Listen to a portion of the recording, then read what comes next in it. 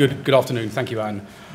So for the next quarter of an hour or so, I'll give you Ricardo's perspective on fuel cells as a motive power source in the automotive industry.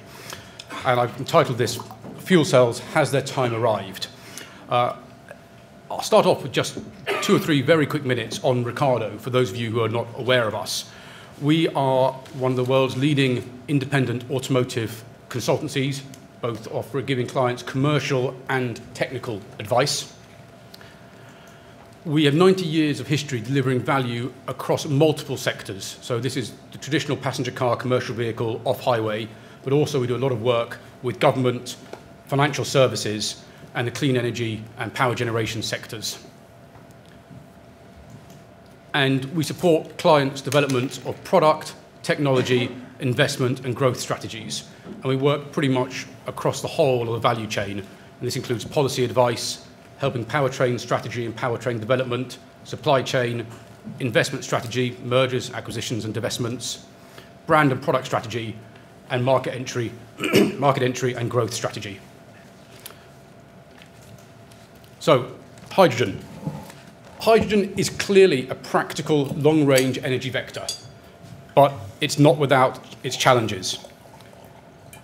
Biofuels may be the simplest option to implement, but biofuels suffer from multiple demands for feedstock, both from other processes, but also from human beings and animals to actually literally eat the food stock.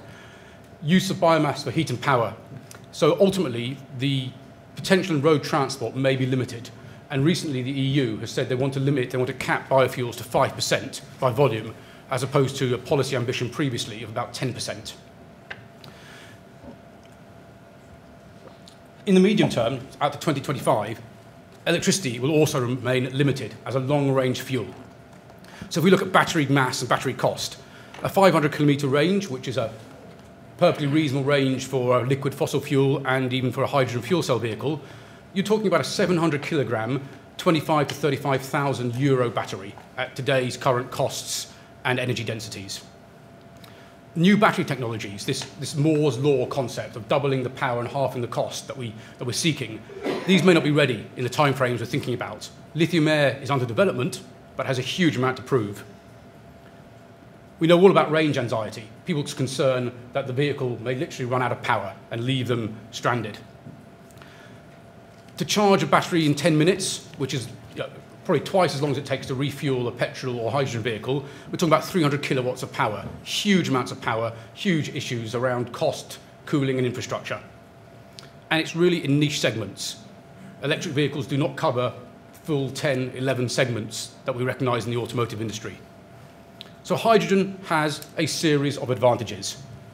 Production is relatively simple from primary energy sources, but energy efficiency is low, and the green credentials are questionable. You can store it in a tank and get 500 kilometers of range, but it's very expensive.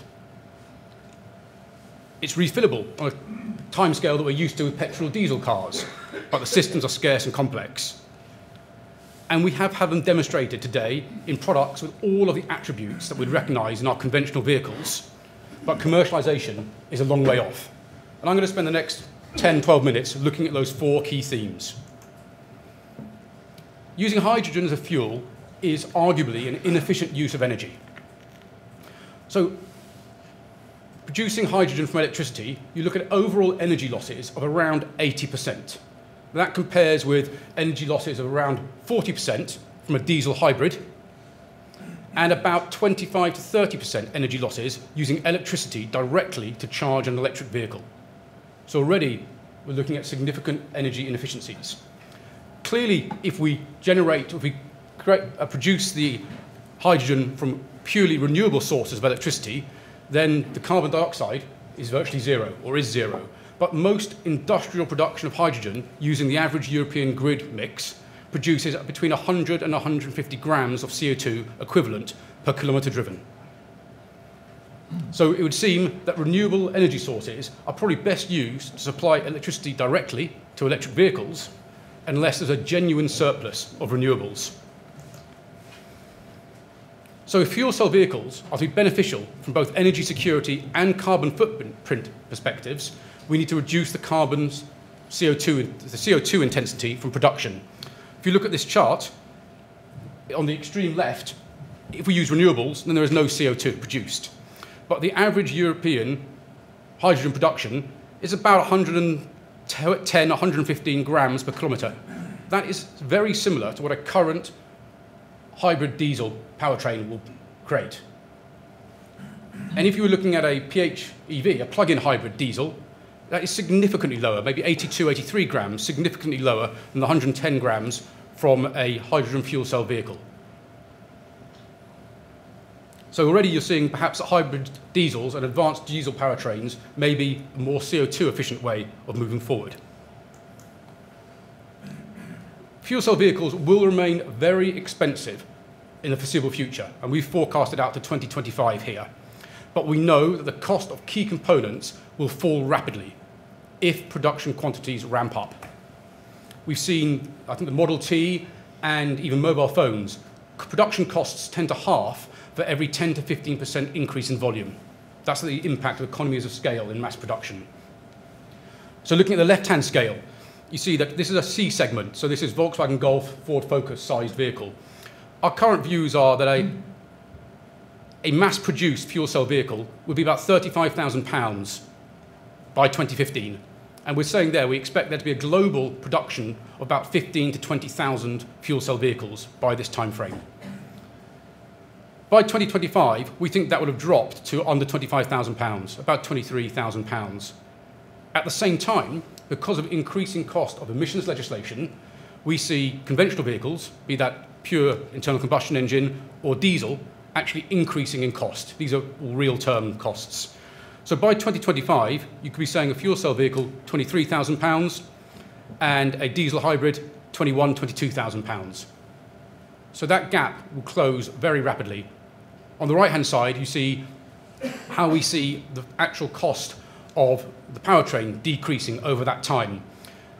From 15,000 units production to about 100,000 to over 500,000 units produced by 2025. We see the fuel cell itself for a C segment vehicle dropping from about £8,500 to around £3,000, and the storage dropping from about £4,000 to £2,000. But again, this is all predicated on significant volumes. And it's worth picking up on the comment that Anne made about the Hyundai announcement today of mass production of their first fuel cell vehicle. At the conference in August, I spoke to their chief engineer and asked him to define mass production. And he said they're looking to produce 2,000 units a year. And I said, well, that's not really mass production. And his comment was, well, no, it's going down the production line. It's going down a mass production line, so that's how we can get away with it. But 2,000 units a year, that suggests by 2015, 8 or 10 players, each producing 2,000 or 3,000 units, we could be talking about 15 to 20,000 units in the next 2 to 3 years. But volume is key to reducing cost.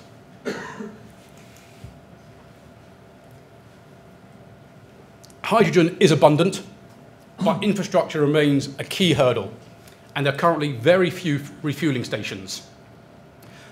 Current European production of hydrogen would power about a third of the current stock of vehicles on the European roads. So there is plentiful hydrogen for a future potential fuel cell market. We've already discussed the fact that the carbon benefits may be questionable. Currently, there are about 500 fueling stations, most of them in Central Europe and the United States of America, where this compares to 100,000 petrol stations in the US alone. So obviously, significant investment is required in infrastructure. However, as Hyundai proved, even with today's relatively low volume of fueling stations, you can drive a fuel cell vehicle from Gothenburg to Monte Carlo. So you can drive on your summer holiday, even now, across Europe, with this very few refueling stations available. And the final point I want to cover off is, when do we actually think commercialization may happen? Well, we've said Hyundai are looking to mass produce 2,000 units by end of 2012, beginning of 2013. We see that enthusiasm, and a lot of that has been driven, I have to say, by politicians. Enthusiasm has sprinted ahead of the technology. fuel cell use in vehicles is likely to be one of the last applications for fuel cells. I think this morning there's a lot of discussion around fuel cells for stationary applications. We did some research looking at the industry, the automotive industry's view of commercialization. And in 1990, we interviewed a bunch of R&D directors of automotive firms, and the view then was that fuel cell vehicles would be a mass market in 12 years. That's a 1990 consensus. We did the same research in 2000, and the lead time had dropped to about 8 to 10 years. So 16 years of R&D investment brought us 4 years closer to a mass market. So if you extrapolate that, and management consultants love to extrapolate single data points to make a universal truth, but if you extrapolate that, that suggests we have a mass market around 2025 to 2030. And I think that ties in with previous slides looking at our assumptions about market size and market cost. So the market is growing now, but we're looking at 10 plus years until it becomes a mass segment. And we do believe, in the long term, there will be a mass market shift to new energy vectors, including hydrogen, driven by fuel economy regulations, energy security, and emissions rules. So our standard Ricardo roadmap sees us moving through mild and micro hybrid to plug-in hybrids to mass market EV technology, assuming an energy storage breakthrough, assuming this Moore's law, double the power, half the cost, happens.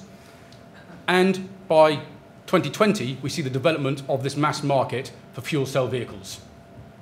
In the same time, we see regulation changing, going from tailpipe CO2 to a concept of well-to-wheels CO2, and possibly then moving into full life cycle CO2, including the manufacturing, the use, and the disposal of the vehicle.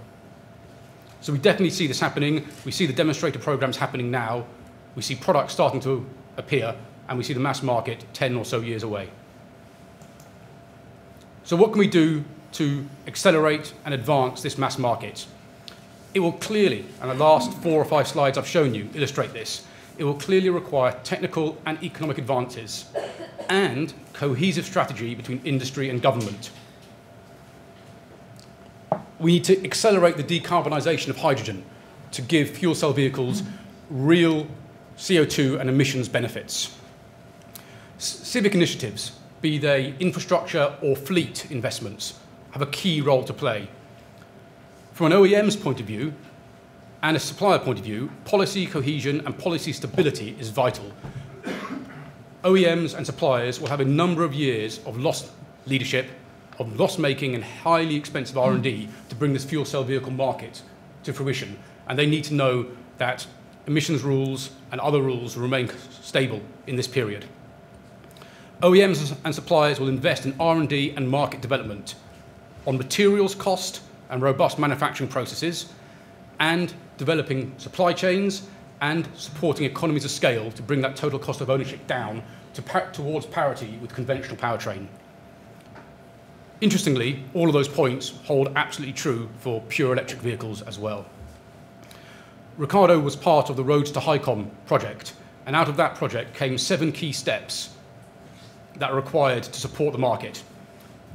These include vigorous research to address key issues, development of skill base and supply base, stimulate the early market through incentives, R&D and infrastructure financing, both from the public and private sector, long-term policy stability to support those investments, joined-up energy policy to support the decarbonisation of hydrogen production, and cohesion of policy across the European Union.